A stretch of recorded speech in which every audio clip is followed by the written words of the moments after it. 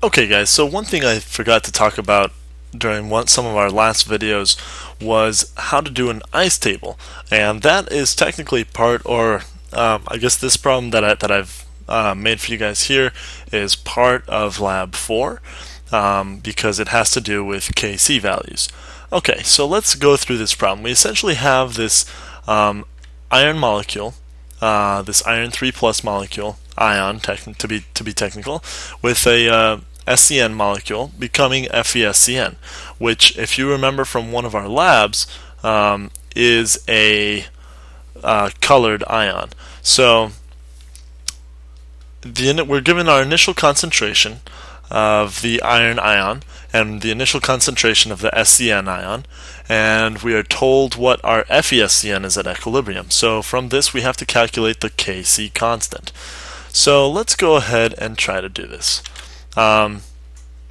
So to do this, we need to go ahead and start off by making an ice table. So if you're not familiar with ice tables, the ice part of it stands for initial, change, and end, or final, or equilibrium, sorry.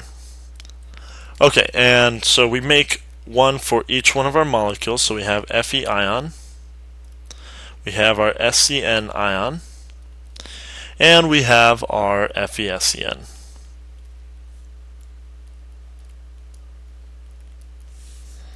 Okay, so from this we can then go ahead and make an ice table. Going back to our problem, we will see that we have an equilibrium reaction. So we go ahead and start off with this equilibrium reaction, and so we have 9 times 10 to the negative fifth molar for our starting iron concentration. For our starting SCN concentration, we have 1.2 times 10 to the negative third.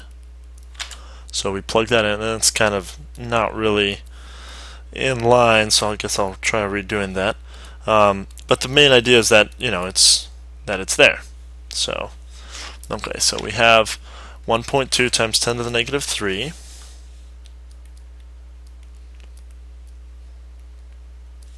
And for FeSCN, we have, well, before we mix our reactants, we are going to have no FeSCN. So this is kind of when they're both sitting in their little beakers before you mix them. So there's absolutely no product at this point in time. So now what is going to happen? Obviously we cannot subtract anything from our product side because you can't go below 0. So we are going to be subtracting one molecule from each one of these, and for each one that we subtract we're going to get one FeSCN. Now obviously that's going to depend on your reaction. So in our reaction, because we only need one Fe, and I'll designate that right here, one Fe for every, and one SCN to make one FeSCN. But if that was not the case, then you would have like, for example, minus 2x. Okay, so what are our equilibrium concentrations at this point? So to do that, we just have to add these two together. So we get 9 times 10 to the negative fifth minus x for the equilibrium concentration of iron. We get 1.2 times 10 to the negative third minus x for SCN, and we're just bringing that number down and then adding it to this negative x. So that's how we get this minus x. And for FeSCN, we are just going to simply have x. Okay, it's a little skewed, but I think you guys get the point. Alright, so now how do we calculate what our equilibrium constant is? Well, we can go ahead and set this equal to k, but first we're going to have to solve for how much of this do we have left. So we know that essentially k, and maybe I'll make this a different color, so we have k is equal to our products, or FeSCN, over the concentration of our reactants, Fe, and I'm not going to write the charges, but you should write the charges. I'm just doing that to save time. Okay, and so we know that this is equal to, essentially, we take our products, so x over, and we plug in these other guys as well. So I'm just going to call this whole guy A and this whole guy B. So over A times B. Okay, and let's then go ahead and finish this problem off. So now, how can we tell what any of these variables are? Well, we do know that at equilibrium we have our concentration of FeSCN, which, if we go back to our ICE table, is X. So we can essentially replace all of our X's with 4.5 times 10 to the negative fifth. That's because at equilibrium this is equal to 4.5 times 10 to the negative fifth at equilibrium. So that then, because it's equal to that at equilibrium, becomes our X value.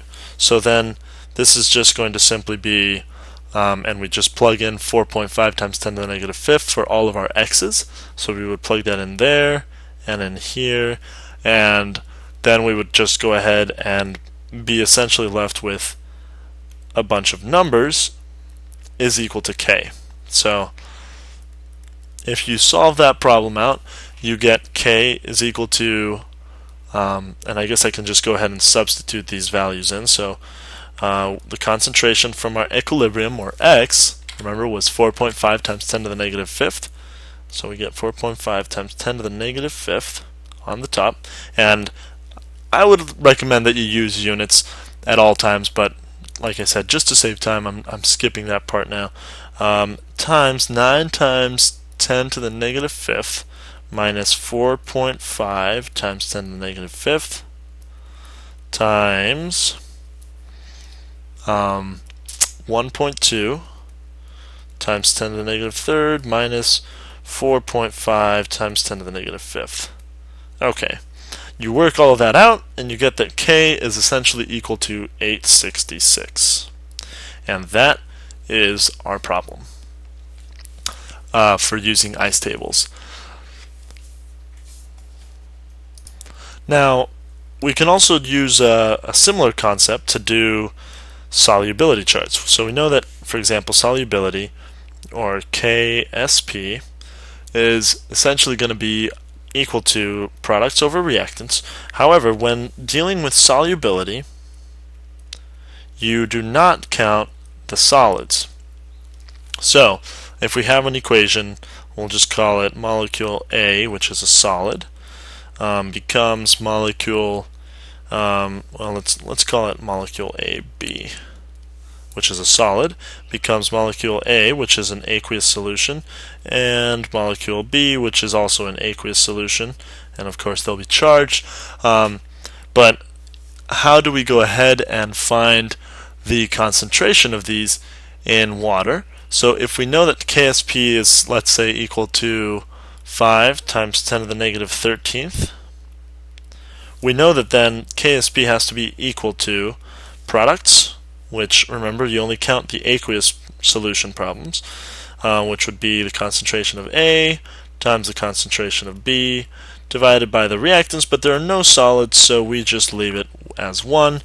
So essentially we get 5 times 10 to the negative 13th is equal to the concentration of A times the concentration of B, which, if we do an ICE table, we get minus X, plus X and plus X and minus X, because we started with only AB as a solid.